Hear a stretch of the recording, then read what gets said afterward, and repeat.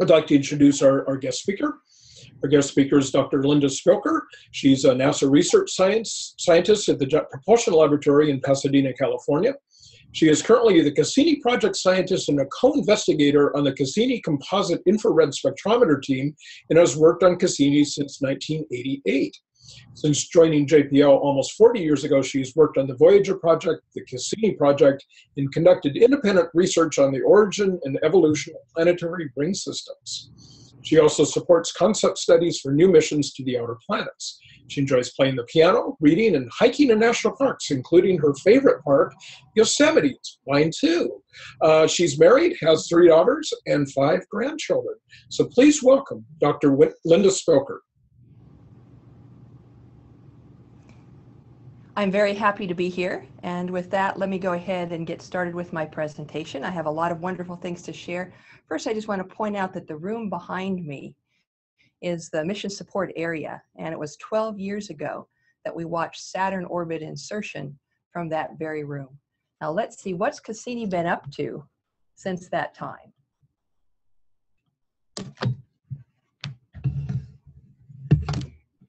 So if you look, my first slide is one of my very favorite images of Cassini.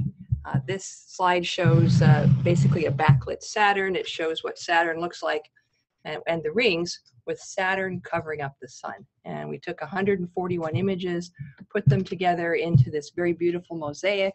You can see not only the main rings that you'd ordinarily see through a telescope, but you can also get a really wonderful view all the way out to Saturn's E-ring. And if you look carefully, you'll notice that there's a bright ring all around Saturn. And Saturn is refracting the light from the sun, since the sun is behind Saturn. And in that, you're seeing every sunrise and every sunset on Saturn. A lot of times I get asked the question, why do we explore space? And there are some grand science questions that we address in our exploration. And one of those is the question, are we alone in the universe? Has perhaps life originated elsewhere beyond the Earth? And if it did, how did it look like? How did life originate on the Earth itself? So we're looking for life around other places as well. Another one of the grand science questions is, how did the solar system and the Earth within it come to be? How is it evolving and where is it headed? And this shows the planets in our solar system, the asteroid belt, and of course Saturn. Saturn is the 6th planet out from the sun. It's about 30 times further from the sun than the Earth. Now, Saturn is one of the 2 gas giant planets, Jupiter being the other, the largest planet in our solar system. And if you were to compare their sizes, what you see here is the Earth and the Moon and the distance between them to scale. The planet Saturn itself is a giant gas ball. If the Earth were a tiny marble, it would hold up to 764 Earths inside of it. And this whole system, including the rings, is very expansive. You can see it would just fit in between the Earth and the Moon, and very beautiful as well. This is an overview of the Cassini mission. It shows the 30-year orbit of Saturn about the sun. Cassini was launched in 1997. We had flybys, gravity assist flybys, 2 of Venus, 1 of the Earth, 1 of Jupiter, and then arriving at Saturn in July 2004. It shows our mission phases. We have a prime mission, and at 4 years long, a 2-year equinox mission where we observe the planet in the rings with the sun edge onto the rings. And we're now in a 7-year solstice mission. And that mission will end in September 2017, and the Saturn northern summer solstice itself is actually in May of 2017. And you can see a green box and some very special orbits at the end of the mission. And toward the end of my talk, I'll talk in more detail about the new things we expect to learn in this very unique set of orbits. Right now, the Cassini spacecraft is going up in inclination. We're getting very close to that green box. In fact, last Thursday marked the 1-year marker from 1 year from the end of the mission. And so we're getting close to that final year. And we're ending the mission because Cassini is running low on fuel. Essentially, the fuel light is on for Cassini. This is another view or an overview of the mission. This is by calendar year. The top bar, you see each of the orbits for Cassini. The number of orbits, we use Titan to shape those orbits. By the end of the mission, we'll have flown by Saturn's moon Titan 127 times. And so that's a lot, using its gravity to shape our orbits. In the prime mission, we had just 3 flybys of Enceladus, but Enceladus turned out to be such a fascinating and such an incredible world that we then added 20 more flybys of Enceladus through the mission, and we had our last Enceladus flyby in October. We've had 15 very close flybys of some of the other icy moons in the Saturn system. The very bottom panel shows the seasons changing. We arrived about 2 years after northern winter, and the mission will end just a few months after Saturn's northern summer solstice. And then, of course, at the very end, there are those 22 very special orbits for Cassini, where we dive actually in between the innermost ring and the top of Saturn's atmosphere before ending the mission. Now, on to some of the science highlights. What I'm going to cover is just really a handful of them. Cassini has been a tremendously successful mission. Some of the things that we've discovered include, and I'm going to cover Enceladus, a little bit about Titan, quite a bit about the rings themselves. I think the rings are very, very exciting targets, and then go on to Titan, and also talk about then the end of mission 2. So this is Enceladus. Enceladus is a tiny moon. It's only about 500 kilometers across, about 1/7 the size of our moon. And we knew from Voyager over in the early 1980s that Enceladus was very bright. If you look carefully, you'll notice that at the south pole of Enceladus, you really have no craters. And the surface is very bright and very lightly cratered, more heavily cratered as you go toward the north. And the bright colored surface, as well as the absence of craters, told us that Enceladus was very, very young. What we notice in looking at Enceladus' south pole is a series of 4 linear, what we nicknamed tiger stripes. These are fractures in the crust of Enceladus at the south pole. When Voyager flew by through the Saturn system, Enceladus' south pole was in darkness, so we didn't have a chance to see these very intriguing features. We initially knew something unusual was going on with Enceladus in 2005 with our first close flyby of Enceladus. We came within 1,000 kilometers. And what we noticed with the magnetic field instrument is that instead of the magnetic field lines going down to the surface of Enceladus, it looked like they were wrapping around the South Pole in something that was very reminiscent of a comet. And so the magnetometer team requested that we go closer. And so on the next flyby, we came within 175 kilometers of Enceladus, and we made some remarkable discoveries. The first of those is the fact that the Enceladus South Pole is hot. You can see a temperature map on your left, where blue is the coldest, and as you go up to the reds and even the yellows, the temperatures climb higher and higher. And this excess of heat correlated in particular with those long linear tiger stripe features. So it appeared there's excess heat coming out of these tectonic fractures on the surface of Enceladus. Here's a blow up of one of those tiger stripes. It's about 2 kilometers wide. On average, they're about 130 kilometers long. You can almost see what looks like frost on one edge of the tiger stripes. And what we found when we looked more carefully, looking basically now in a backlit view, that there was material actually coming out. There are over 100 individual jets shooting water vapor and water ice particles into space. Here's another view of some of those jets. They go on to form a large plume of material. And that plume contains not only just water vapor and water ice particles, but in measuring their composition, we have instruments that can basically sniff and taste the material coming out of Enceladus's plume. What we see is not only is there water, but there's also carbon dioxide, methane, ammonia. You have carbon, hydrogen, oxygen, nitrogen. You have many of the key ingredients that you would find in life. Here's another view, another one of my favorite images. This is again a backlit view. You can see the terminator, the shadow line on Enceladus, and even across the shadow line, you can see evidence of these jets as they go high enough to reach their icy fingers into out above the shadow. Here's a picture that I took. This is a fountain in France in the Versailles Garden. And this fountain is named Enceladus. And Enceladus was one of the giants. And he got into a dispute with Athena, which he lost. And so he was condemned forever to remain underneath Mount Etna. And so this is just so amazing, this fountain that was built in the 1670s. And here, in this Enceladus fountain is showing a jet of material similar to what you would see on the icy moon Enceladus. This is an artist's concept of what the gas and icy grains might look like coming up from the water reservoir. We now know there's a liquid water ocean underneath the icy crust. That ice is maybe about 6 miles thick at the South Pole and maybe 10 or 12 miles deep. What we think is that there's carbon dioxide in that. You can imagine shaking up a champagne bottle, and that carbon dioxide gas helps force that water and that water vapor up through the opening and on into space. That water vapor is what lofts the tiny icy particles. We can make measurements of those. We found salts, sodium and potassium, that tell us that the ocean is salty. It has a very similar pH to the ocean here on the Earth.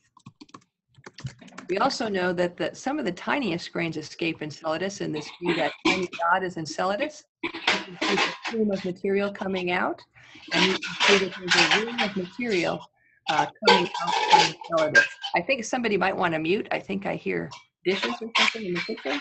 That's you. Yeah, it might be you, Rachel. Yeah. Yeah, sorry. I'll mute it. And so there's the material coming out from Enceladus going on to form a ring that fills in the orbit around Enceladus. Here's another artist's concept. This is a view of the global ocean that's underneath Enceladus's icy crust. Another thing that we discovered is that not only do you have these jets coming out from the surface of Enceladus, but there's evidence of hydrothermal vents coming out of the rocky core of Enceladus. There's a rocky core, the global ocean, and then the ice shell around Enceladus. What we found in the particles is that they're tiny grains of silica, nanosilica grains, that could only form in water that's very close to the boiling point. And so we think that water goes into the core of Enceladus, it's heated, and when it comes out, it forms these hydrothermal vents. And those tiny particles of silica crystallize as they hit the cold water, and then they can come out of the jets coming out of Enceladus. So very interesting and intriguing. And in fact, you have now a number of factors that make it plausible that life might exist there. You have a global salty ocean, similar in salt content to the Earth's ocean. It's long-lived, it's global, so we think it probably has been there since Enceladus formed. You have organics in the plume, long-chain carbon, hydrocarbons that we can actually measure in both the gas and the particles, the excess heat energy, and now the hydrothermal vents on the ocean seafloor. And if we look by analogy, this is along a mid-oceanic ridge in the Atlantic Ocean, and this is on the Earth, and we can see evidence of what are called white smokers. And the similar kind of thing happens here. The minerals in the water, the hot water that's coming from underneath the surface, the water comes out, the minerals crystallize, and you get what looks like smoke. And what's intriguing is these ocean vents deep in the ocean where no sunlight can penetrate. You find an amazing array of life. You find tiny crabs, tube worms, life on many scales in very close to this source of heat and energy and nutrients. And we believe we have very similar conditions on Enceladus. So who would have guessed when the Cassini mission launched and we had our chance to go and fly close to Enceladus that we would find a world so far from the Earth that might be a place that's a habitat for life here in our own solar system. With that, I'd like to move on to Titan. This was the view that the two Voyagers had of Titan. Basically a haze-enshrouded world. This haze is much like the smog you might find in a bad day in Los Angeles. Basically, we couldn't see through the haze with the Voyager cameras or the Voyager instruments. And so in the 1980s, not long after the Voyager flybys, scientists got together and said, we need to go back to Saturn. And in particular, we want to learn more about this moon Titan. Titan has basically a nitrogen-rich atmosphere. It's about the size of the planet Mercury. Had Titan formed anywhere else in the solar system, it would have been a planet in its own right. And within that atmosphere of nitrogen, there are hydrocarbons, and it looks a lot perhaps like the early Earth may have looked like. Prebiotic chemistry, but at just temperatures much, much colder than we have here on the Earth. So already in the 1980s, plans were put in place to go back to the Saturn system. And it was a joint mission for NASA and ESA. And in this case, the European Space Agency, or ESA, provided the Huygens probe. This is an artist's concept of the probe. Cassini carried the probe and then dropped it off on its way by Titan and actually recorded the signal and the data coming back from Huygens. On the far left, you can see the probe plummeting into the atmosphere, its heat shield slowing it down enough so that a parachute could deploy. At that point, the heat shield is dropped and the Huygens probe continued on to land on the surface of Titan. We didn't know what we would find. Would we find a world with a global ocean of methane on its surface? What would we find when we landed? It was so fascinating to be part of watching those first pictures come back. And here were some of those views. We had not only a camera, but instruments to measure the pressure, temperature, and composition of the atmosphere. We know on Titan that methane plays the role that water plays here on the Earth. It can be a liquid, it can be a gas and form clouds, or it could even be a solid. So here's the Huygens view. The haze cleared about 60 kilometers altitude, and we got better and better views of the surface until finally, here we are landing on the surface and actually sending data back for another half hour to Cassini.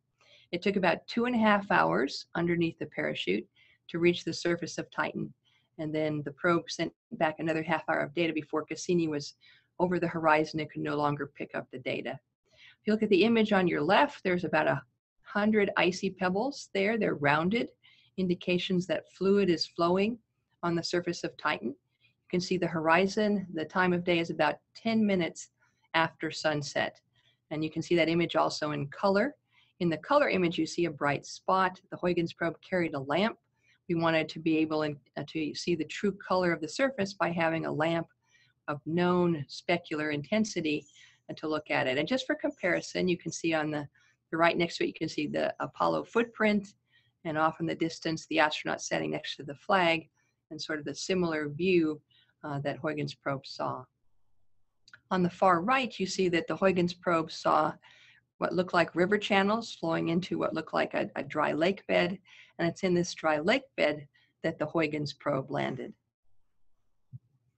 A little bit more about Titan. It's a very alien world, but it looks hauntingly familiar. And here's an example of one of the lakes and seas on Titan. This is Ligeia Mare. It's about 1.5 times greater than Lake Superior here on the Earth, and it's filled with liquid methane. And you can see the river channels flowing into it. We also saw evidence of sand dunes, that the methane is broken apart in the upper atmosphere, forms longer and longer chain hydrocarbons. Those hydrocarbons fall to the surface, and the equatorial region of Titan is full of these long, linear, dark dunes. Also mountains. In this view, this is a view color-coded with the height. This mountain also looks like there's some kind of a flow coming out of it, perhaps a cryovolcano in the distant past, flowing out on the surface of Titan. Also, here's an false color, one of the methane clouds. And finally, once again, landing in one of the dry riverbeds on Titan. Now, the image on your far left isn't a camera image. It's actually a radar image that we used radar to pierce through the haze on Titan and get these remarkably detailed views. And as are the view of the dunes. Those are from radar data rather than from the imaging data. Now, this is a view from the cameras of Titan. We carried this time methane filters, and with the methane filters, we can look through and see features on the surface of Titan.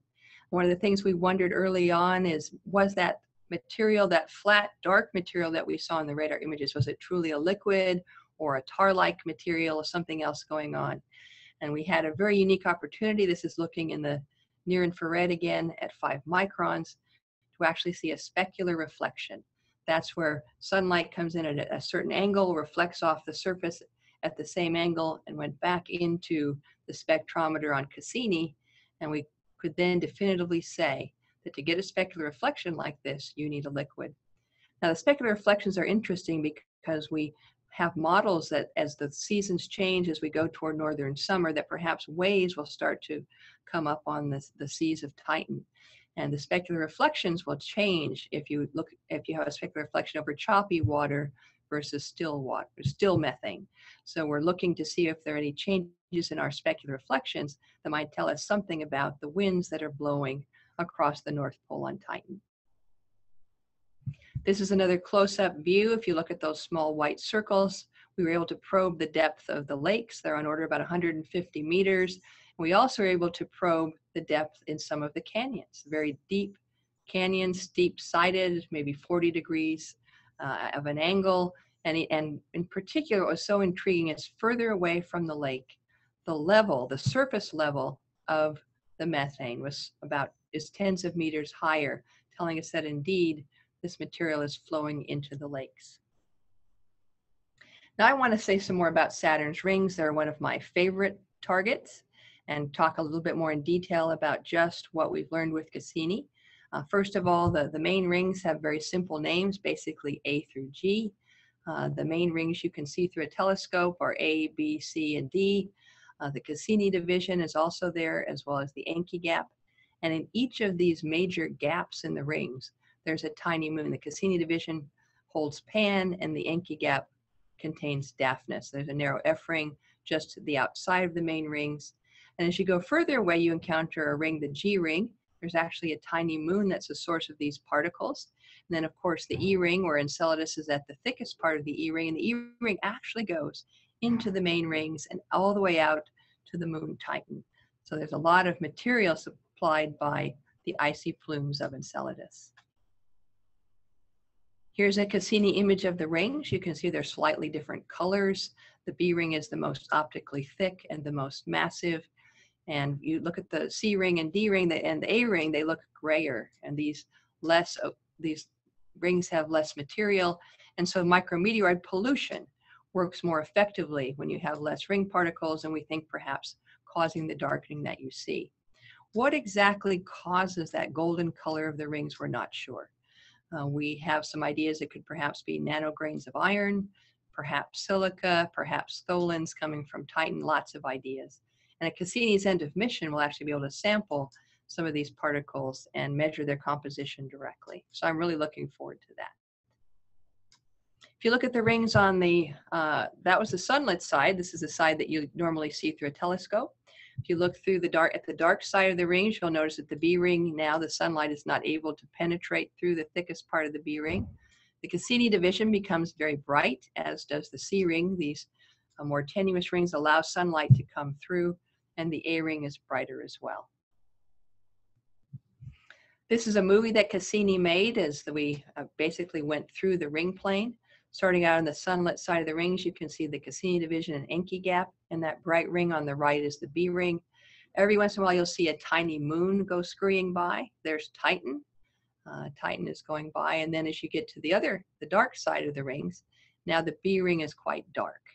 And you can see the Cassini division has brightened considerably, and the A ring is bright, and you can just see a hint of the very bright C ring at the far right of the image, and there goes Titan again. Coming out the other side. So we spent several hours putting together that particular movie. Now, Saturn's rings are interesting in another way in that they're less than meets the eye. We know that the B ring is the most optically thick of the rings. It's maybe 10 times more opaque than its neighboring A ring. But in just some recent measurements that have been able to measure the mass of the rings, it appears to be only 2 or 3 times more massive.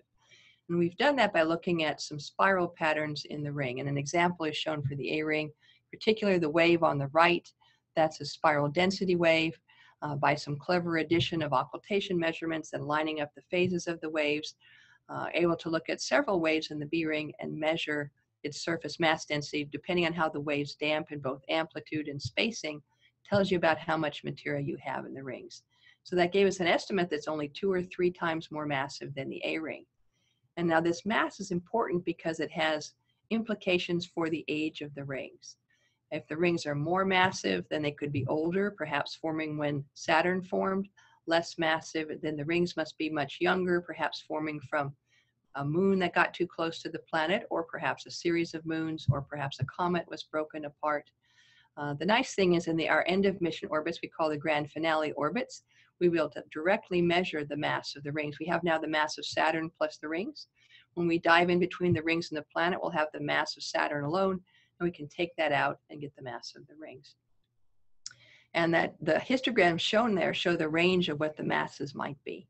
And you can see for the B ring, the newest measurements are the gold colors that don't go up nearly as far as the brighter yellow bars. And all of these histograms are shown in fractions of the mass of Mimas. Right now, we think if you could scoop up all the particles in the rings and put them together into a moon, it would be about the mass of the moon Mimas. Another one of my favorite pictures is Saturn's rings at equinox. Equinox is the time when the sun is edge on to the rings. And in this time period, you've basically turned the sun off as far as the rings are concerned, and they're illuminated only by the light coming from Saturn.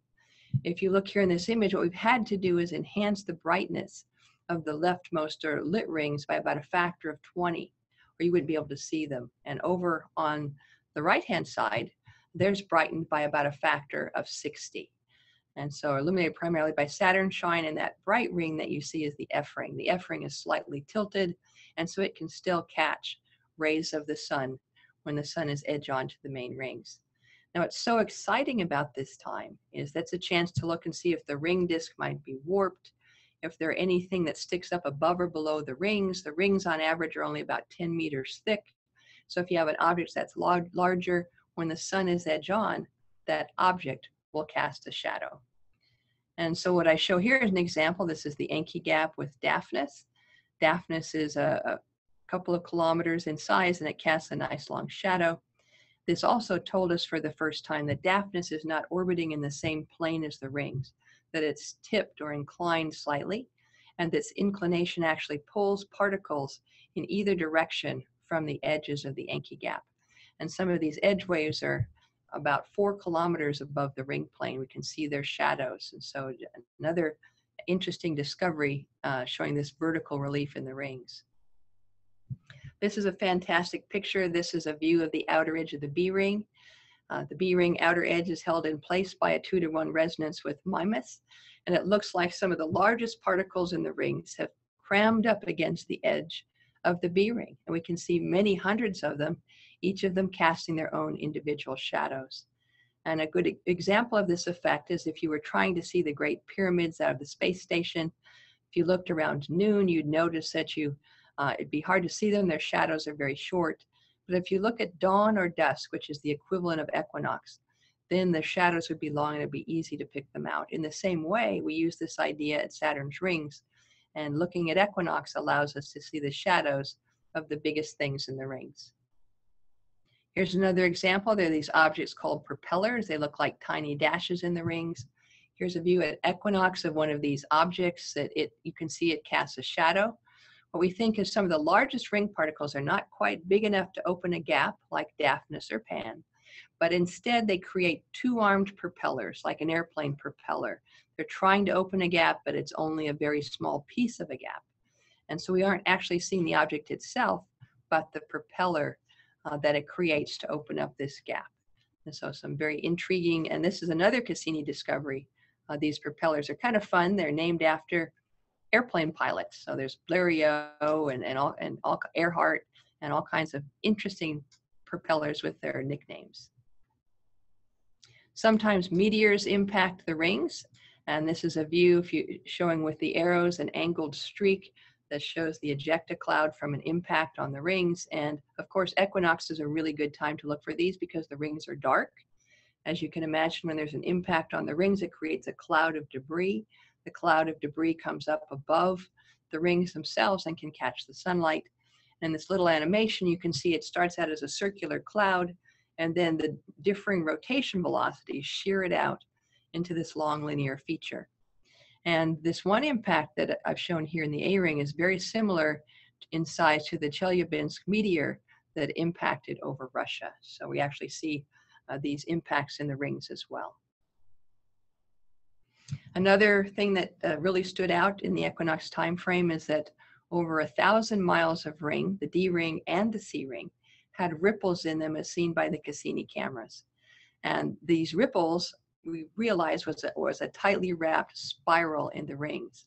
And if you can unwrap this spiral, you can go back in time and find out when this impact might have occurred. What we think happens is that dust or debris preferentially hits one side of the rings, perhaps over hours or even days. That tilts the ring, and over time, that tilted ring wraps up into a tighter and tighter spiral. And by unwrapping that spiral, we can find out when the impact happened. Now we use the same kind of physics that we found here at Saturn. And it turns out that when New Horizons, the mission on its way to Pluto, flew by Jupiter, New Horizons noticed that there was a ripple also in the Jovian ring. And in unwrapping that spiral, it turns out that that went back to the time frame of Shoemaker-Levy 9. So that's saying that some of the material from Shoemaker-Levy 9, some of the dust, must have impacted one side of the Jovian ring, creating a ripple that we see in the rings. This is a view of the F ring. The F ring is a narrow ring just outside Saturn's main A ring. It has tremendous amount of structure. There are two tiny moons, one on either side of it, that shepherd the ring, basically causing a lot of an intricate structure, and the ring changes. Every time you look at the F ring, you'll see something a little bit different. In 2007, it actually had this arm of material coming off in the upper panel toward the bottom, just blowing up a section of that. 2 years later, you see all of these, almost looks like the spines on a fin of a fish or something. These are all effects caused by the moons that are present around the F ring. Very dynamic, very interesting ring. And as we pull our orbits in closer and closer, we'll get a better and better look. And we know that there are parent bodies in the F ring, large bodies. Sometimes they cross through, create some of these streamers and structure in the F ring. Also recently, we found that going back and analyzing the equinox data in the far infrared, that there is regions in Saturn's rings that look unexpectedly young. The ring particles here are much fluffier than they are elsewhere. They're much denser than the fluffy ring particles elsewhere. And so this section of the denser ring particles doesn't heat up and cool down as fast, telling us that perhaps there was a larger moon or some kind of a larger particle that maybe broke apart. Could be as much as only 100 million years ago. That's short in geologic timescale. And its solid fragments are now slowly spreading through the rings. And this is what we measured. And it's in the same zone where we see propellers. So maybe the propeller objects are actually remnants of some kind of a collision that happened as this tiny moon broke apart. And what that's telling us is that perhaps Saturn's rings are a mix of old and new. Perhaps regions of the rings are much newer and younger than other places in the rings. We know, for instance, that the B ring is so bright because we think that some of the larger particles are like fluffy snowballs. They break apart, providing fresh material to keep the B ring looking youthful and bright. This is a very interesting view. This is from after Saturn orbit insertion, showing how much a moonlet can perturb a ring. What I'm just showing here are three views, that basically the Encke gap with Pan in it, and Pan is creating that wonderful ripple in the leftmost image on the left-hand side. You can see Daphnis creating those edge waves in the rings. And then Prometheus, one of the F-ring shepherds, is actually caught tugging material, tugging ring particles out of the F-ring. So there's this tremendous interaction between the moons and the rings. There's a tremendous amount of structure in Saturn's rings. Some of it is driven by the moons, but much of it we don't know what causes that myriad amount of detailed radial structure in the rings. Oh, this is another favorite finding. This is back in 2013. We first saw an object. It was about 10,000 kilometers long on the edge of the A-ring. We knew that there was an object just at the edge of the A-ring, much smaller than that, maybe only a kilometer or two in size, and that we were seeing evidence of a tiny moonlet. And Carl Murray, the discoverer, discovered it on his mother-in-law's birthday, and her name was Peggy. So he nicknamed this small, tiny moon after her. We've been tracking Peggy ever since. We wonder if she might break free and become a moonlet in her own right, or she'll get absorbed back into the rings. And so we'll keep watching her through the end of the Cassini mission. You can also see the bright F ring, and you can see one of the moons, Prometheus, at the edge of the F ring. Now, this is a moon Iapetus. It's much further away from the rings, and yet it also is affected by a ring. Iapetus, shown here, the leading or dark side, and trailing side is the bright side. It has one side as dark as charcoal, the other as bright as ice, all on the same world. And after the Voyager flybys, we wondered, is this material coming from inside Iapetus, or is it extrinsic coming from outside? And it turns out we've now know that there's another ring in the Saturn system. It's called the Phoebe ring. It was actually discovered by ground-based observers. And that dust from the Phoebe is a captured moon. It has a highly inclined orbit, about 160 degrees, almost essentially orbiting retrograde. And the dust from this moon, from meteoroid impacts, actually then spreads into the Saturn system and is what is coating one face, the leading face of Iapetus. So there's actually a tie between this moon that's much more distant in the Saturn system. Just want to say a little bit about Saturn. This is a view of Saturn. It turns out that Cassini was in the right place at the right time. There's a giant storm.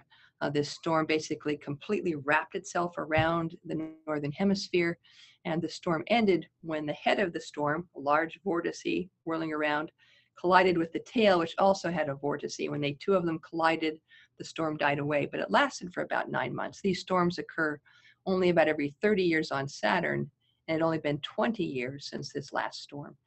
If you look at different wavelengths, here this is looking in the near infrared.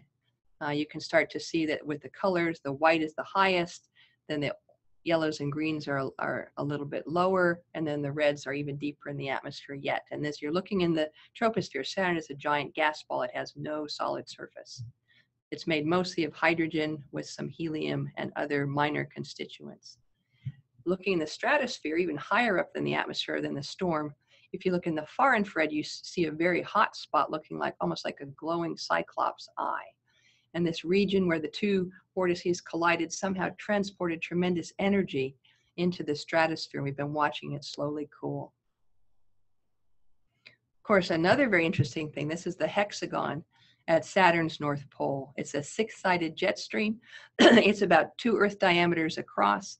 And in the very center is a hurricane. You can see that reddish hurricane. This is all in false color. And pink here in this view are the clouds. In the 1980s, Voyager saw this hexagon, this 6-sided feature, and it's still there to this day. So it's very long-lived, whatever it is. And here's a close-up view of the hurricane. It's about 50 times larger than a typical hurricane on Earth. In this false color view, we've nicknamed it the rose. It's a very pretty red color. You can actually see the shadows of the eye wall from this hurricane. Wind speeds are about 4 times the typical wind speeds of the hurricanes on Earth. And the ring shadow is marking the passage of the seasons. What you see here is the shadow of the rings. When at equinox, that shadow went all the way out across the rings, and now it's pulling in. It's just a little bit past the orbit of the Cassini division, and by equinox or by the solstice in May, that ring shadow will be pulled into about the center of the B ring. Now I want to say a little bit about Cassini's grand finale. That grand finale are those final 22 orbits where Cassini will plunge in between the gap and the rings. And the Cassini team, basically now we've been together so long, we see ourselves as a Cassini family, will be gathered as Cassini collects data and learns new information about this interesting world. And for many of us, Cassini is also a member of the team, that she's really a part of the family. And we've just been so amazed by so many of the discoveries that she's made along the way, and look forward over the next year to additional discoveries and new views, especially close views of the icy moons that she'll see in the future. This is a solstice mission trajectory at all of the orbits of the last 7 years, shaped by Titan. And here are the tiny orbits I'll be talking about at the end, the F ring and proximal or grand finale orbits. They're only about 7 days long, each of them, and so time will go very quickly as we get into this series of orbits. Key orbital characteristics, there's 42 of them. They begin the end of November this year through to September of next year. 20 F-ring orbits where we bring the periaps in the closest point of the orbit closer than we've been before, just outside the F-ring. And that's going to set us up for that final jump into these orbits. And as you can imagine, I'm excited as a ring scientist to get these really high resolution views of the F ring and of the A ring, and also some very interesting occultations as well. And this is the view from the Earth of the Cassini orbits. We basically have the periaps close to noon. This helps us with our gravity measurements. And then the grand finale orbits, 22 final orbits, We're orbiting in a narrow, clear region between the innermost ring and the top of the planet.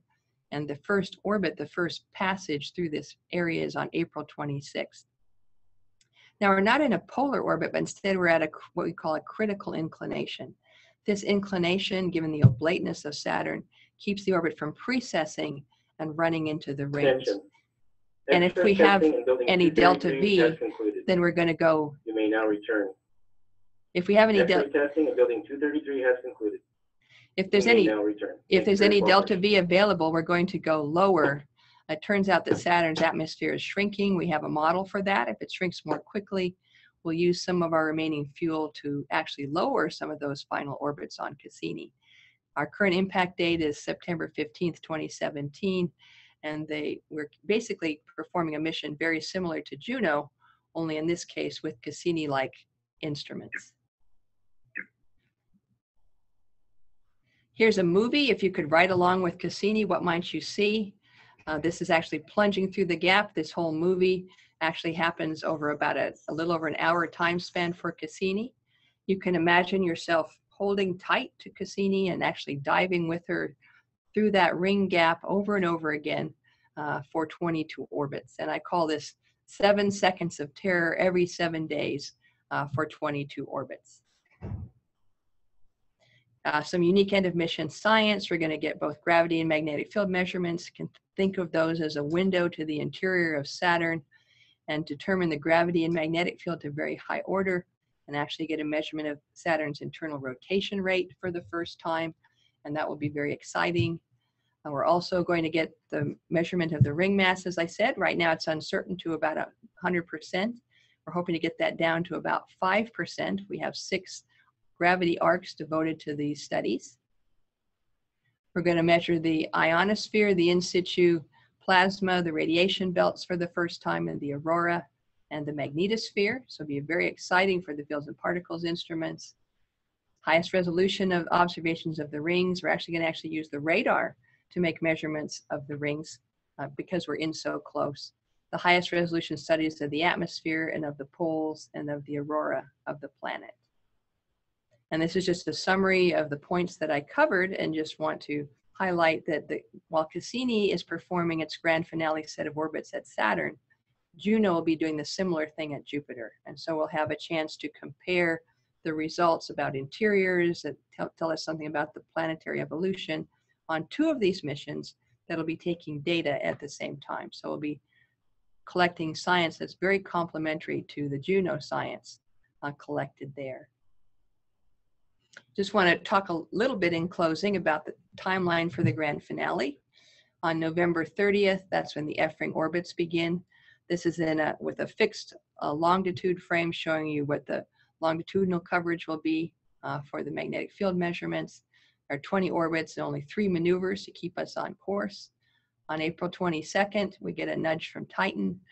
This trajectory shows just how powerful Titan is. Each Titan flyby is equivalent to the amount of fuel that Cassini burned on Saturn orbit insertion. And since Titan is such a large moon, it really provides a tremendous amount of bending to the Cassini orbit. So as the orbit closes, you can see in that small box, we get a close flyby of Titan.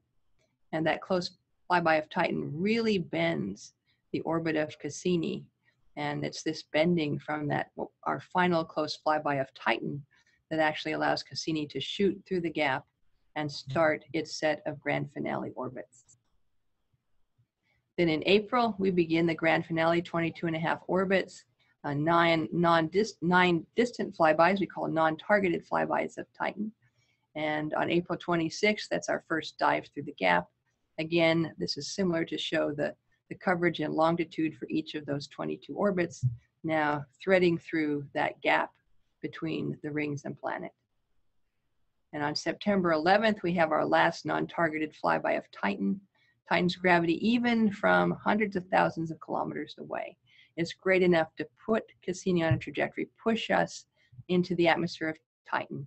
And on September 15th, that's the day of Saturn impact and would mark the end of the Cassini mission. And on that day, I just have a view here of some of the many people that work on Cassini, the scientists, engineers, all of the support staff that make Cassini such a great mission. I'm sure we'll all be gathered on that final day. We'll be pointing the high gain antenna at the Earth to send back data as long as we can, because our ion and neutral mass spectrometer will be measuring the atmosphere of the planet itself. We'll be gathered on that day watching the DSN signal until finally that signal stops. At that point, we'll know that Cassini is in Saturn's embrace and the atmosphere is so dense it will turn Cassini away from the Earth. And then over a very short time, the Cassini spacecraft will probably be torn apart and bits of it will melt. And you can think of it as the atoms of Cassini, all the bits of her that made up Cassini will become one with Saturn. And I know that then when you go out and can look at Saturn in the future, you'll say, ah, I know a little bit of Cassini is there as well.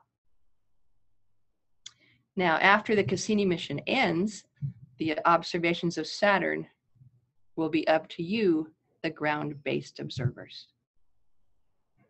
And with that, I'd like to end my talk and take questions. Thank you very much.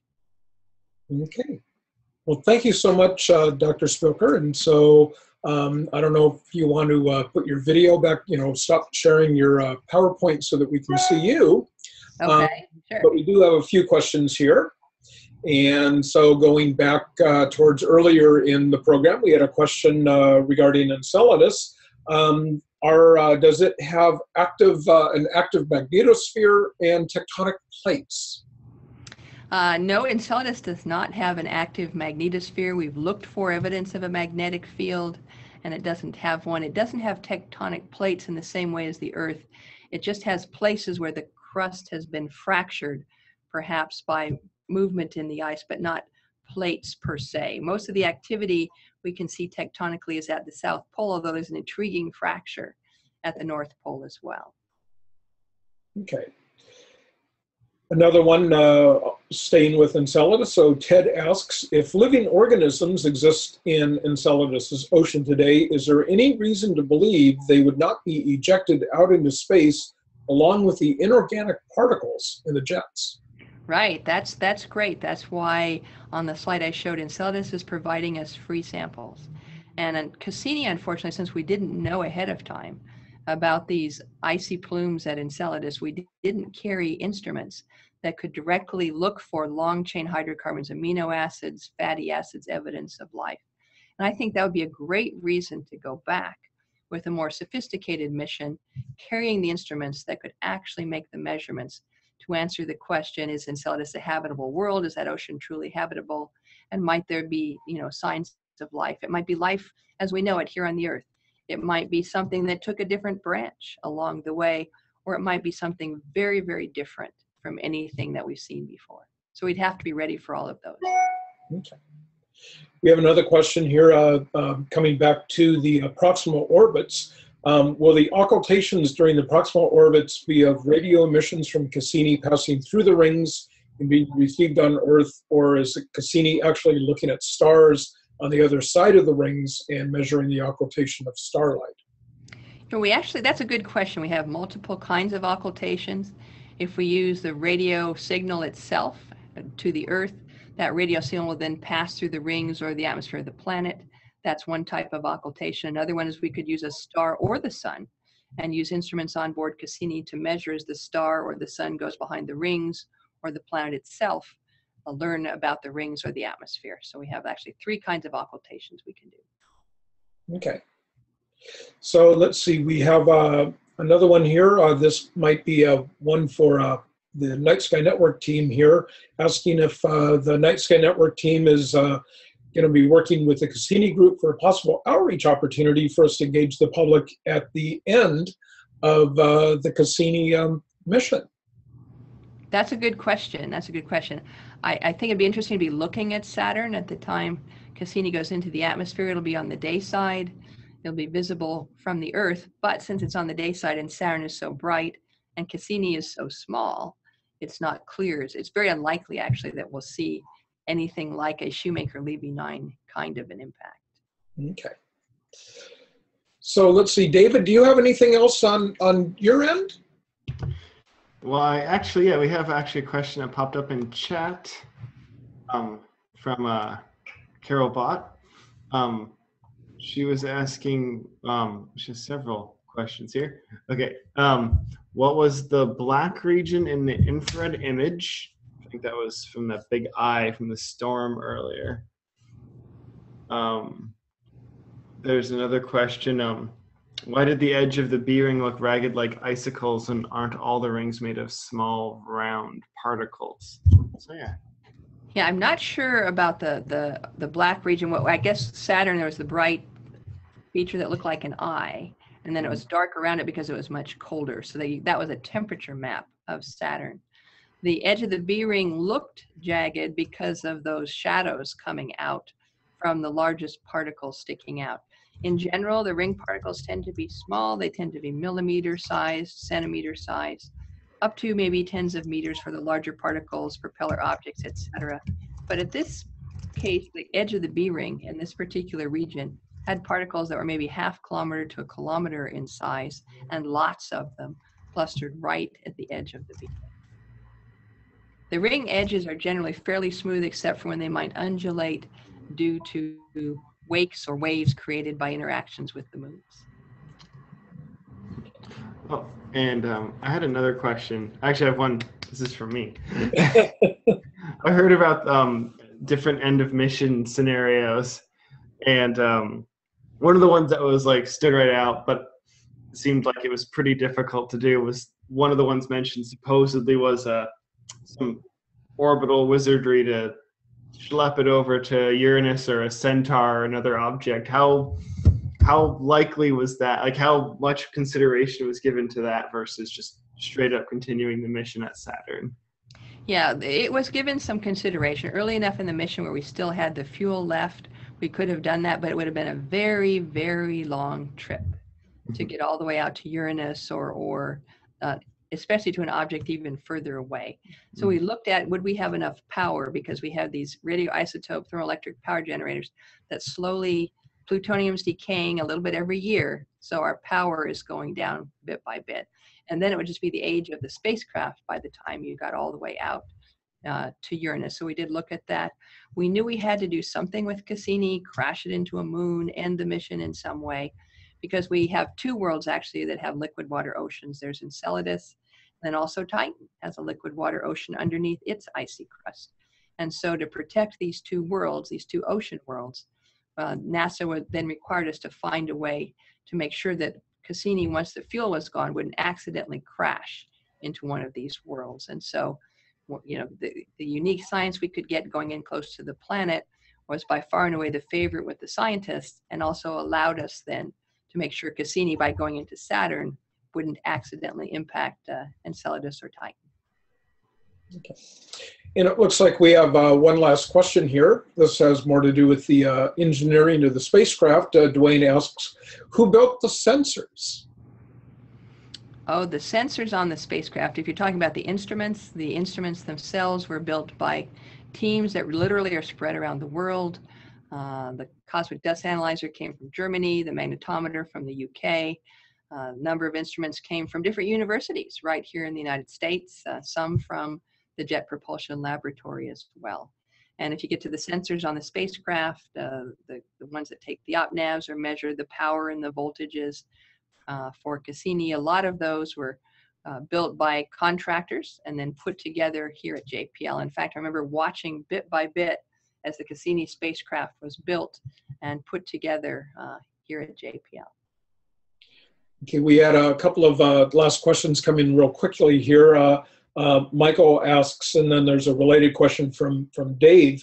Michael asks, will the radioactive plutonium in the reactor contaminate the atmosphere of Saturn? And then Dave kind of extends that and say, will the spacecraft be totally destroyed on impact and consumed? Well, as Cassini is torn apart, yes, all those bits of plutonium will become part of Saturn. Saturn, though, is just mostly gas, so we're not worried about contaminating any life, mostly hydrogen and helium.